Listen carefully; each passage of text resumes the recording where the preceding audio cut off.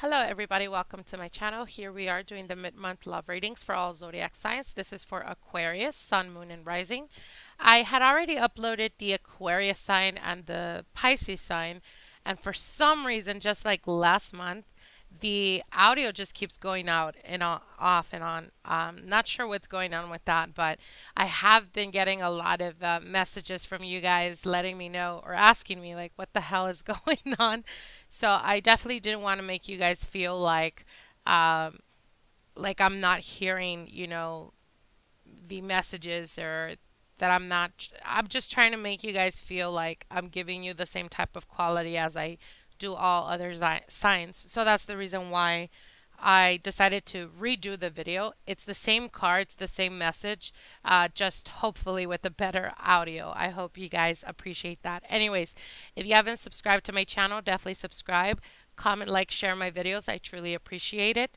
And if you're interested in private consultations, look at the description box below. For those of you guys that would like to support my channel, I have a Patreon Patreon page that you can visit and show some support. Anyways, let's get into this reading. Like I said, this is for Aquarius, Sun, Moon, and Rising. So you guys have the Nine of Swords. There's a lot of anxiety going on with you guys in regards to relationships at the present time. It could be the fact that at the present you guys are thinking very heavily about relationships and wanting to take it to the next level. You guys have the Three of Cups, the Sun card, the Four of Wands, the Eight of Wands, and your partner has the Six of Swords, the World card, the King of Cups, and the Strength card. Now, again, like I said, you guys are definitely there are a lot of families involved here in this relationship. So it may be the fact that your partner is very close to their family members. It could be that they are extremely close with their family members, and perhaps for some of you guys that may become an issue, or it may have been an issue of the past where you guys didn't get along with someone. It could have been a brother, it could have been a sister, that type of scenario.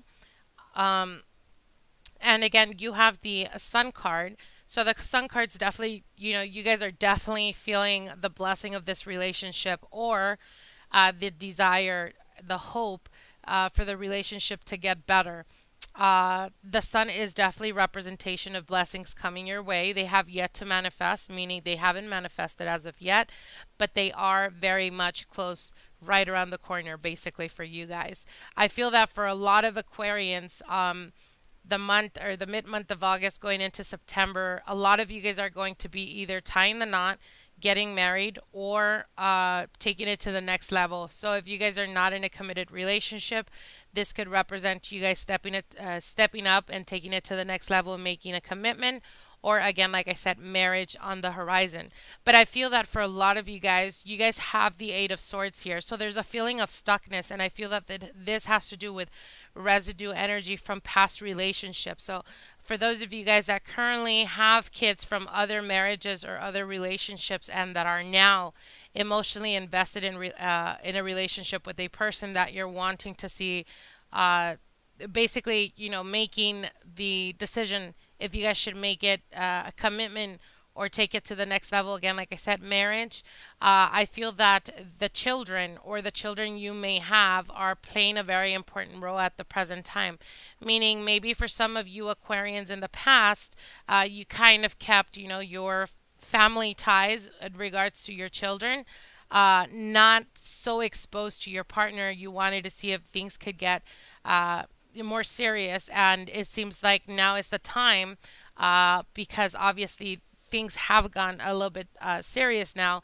So now you're trying to see how you could integrate your children, or this could be their children as well, into the relationship and being exposed to them, or you being exposed to the children if your partner's the one that has children.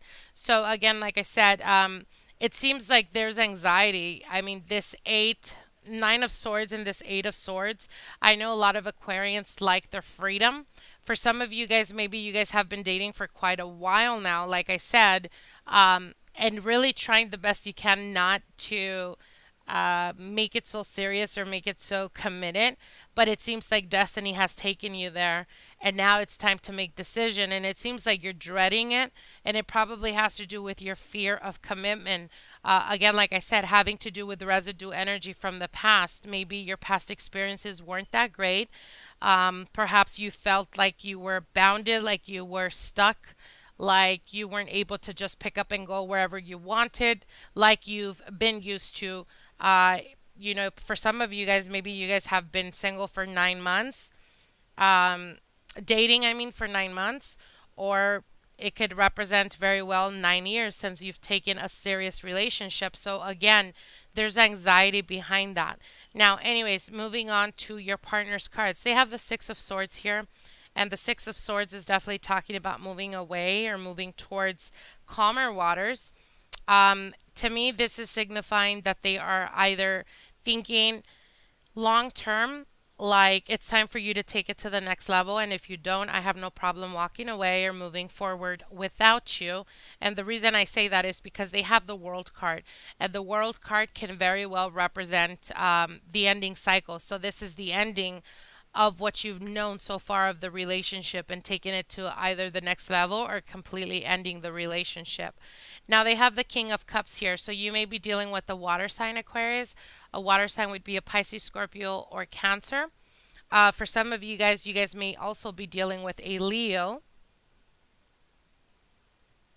or another fire sign, which would be an Aries, a Sagittarius, or a Leo, like I said. So anyways, this King of Cups, I feel that it could be a representation of them going to an older male. It could be father figure. It could be grandfather type of energy. It's definitely a father energy. And it's like them going to them and trying to get clarity or trying to get a different perspective or different opinion in reference to your relationship with them. It's kind of like the guide. That's the person they're going to for guidance at the present time.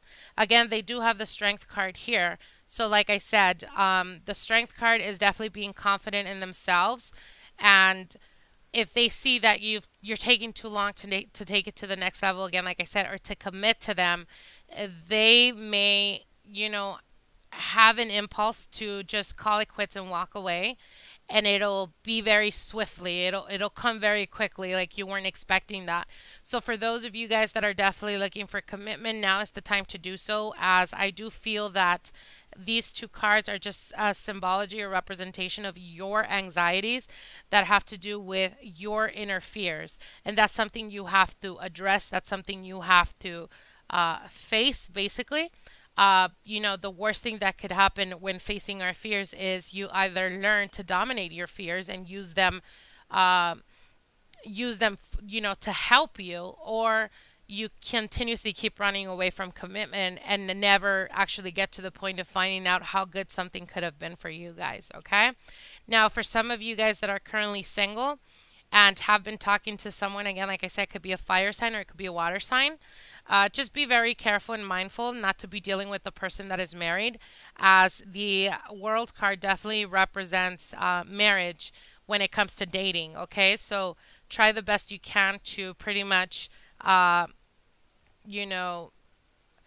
just be careful. If the person that you're talking to has been or only responds to you or answers you or calls you at odd hours throughout the day, and then late in the evening they don't really communicate, those are red flags, definitely. So try the best you can, again, like I said, because I feel that there's already doubt there in regards to this relationship. It's like the three is definitely a three type of energy for those, and this is for those of you that are single, have been single for a while. Okay, the three is definitely a third party type of energy with the Sun. The Sun can also be a representation of shedding light towards a marriage or a union, okay, because the Four of Wands is here. And then you have the Eight of Swords. So it's like feeling tight, feeling like you don't have clarity or you don't know what's going on. So again, like I said, just be very careful and mindful about that, okay? So there you go, Aquarius. I hope you enjoyed this reading.